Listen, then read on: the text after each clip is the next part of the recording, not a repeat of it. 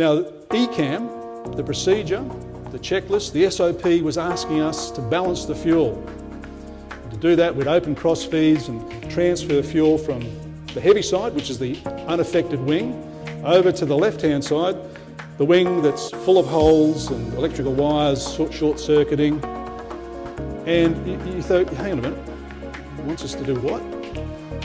Didn't really pass the common sense test. So the system, the SOP, was asking us to do something that didn't make sense. So this is where sometimes the procedure doesn't work. And I'll talk about that in a moment. You remember the aeroplane that ditched in the Hudson River? It was about a year before our incident. Captain Chesley Sullenberger and Jeff Stiles, the first officer. What do you reckon the first thing, when that aeroplane hit those birds straight after takeoff, what was the first thing that they did? Apart from swearing. Grab the checklist. Hang a hat on it. They had about a minute and a half.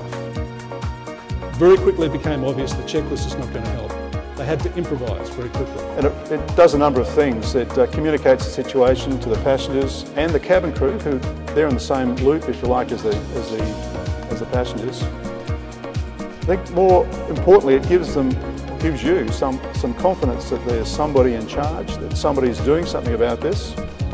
And I mentioned that the aircraft is now safe, and that you're safe, or at least for the moment you are. And we're busy, and we'll get back to you. And we did a number of PAs. Now, I was always inspired by the British Airways incident back in the early 80s. There was a British Airways flight over Indonesia that went through a volcanic ash cloud, and Captain Eric Moody had a very calm and controlled PA. So this is what I thought about when I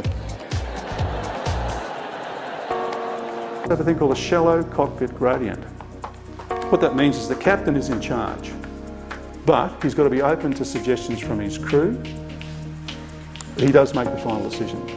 And technology, it was there, but it wasn't really helping terribly much that day. So we have to find solutions with the help of technology, not depend on that technology for the solutions, and don't follow it blindly.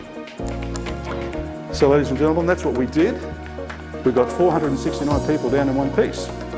And we used a lot of teamwork. Not just the pilots, it was the cabin crew, the air traffic control, the fire services, even the passengers helped. We've got just time for one question. Obviously people listening in the audience will be wondering about parallels for their own situations. And one thing that I think was intriguing about your point about a shallow hierarchy, a clear person in charge.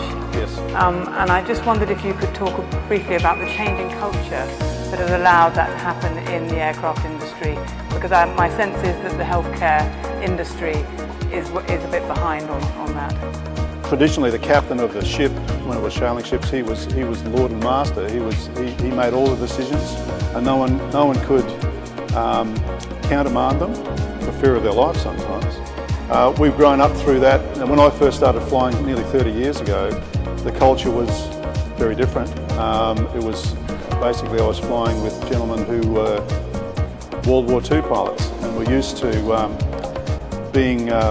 making the decisions themselves. But we've learnt that the human factor element is the big ticket item in aviation and in any industry. I don't think we were hearing that also in the nuclear industry on the previous speaker.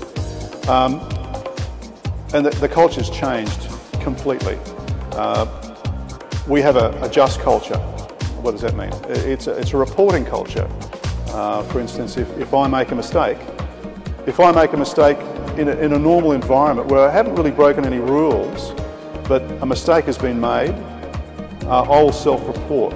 I'll make a report out. It goes to my manager, fleet manager, and if it's significant enough, we'll publish it so everybody's aware of what can happen. And in fact, it could change the rules.